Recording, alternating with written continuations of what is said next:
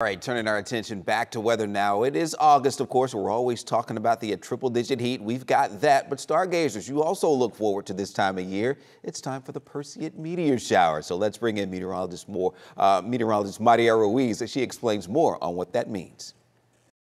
It is August, and not only are we dealing with the intense heat, we're also watching the skies for the return of the Perseid meteor shower. This has actually been going on for a couple of weeks, and it lasts most of the month of August.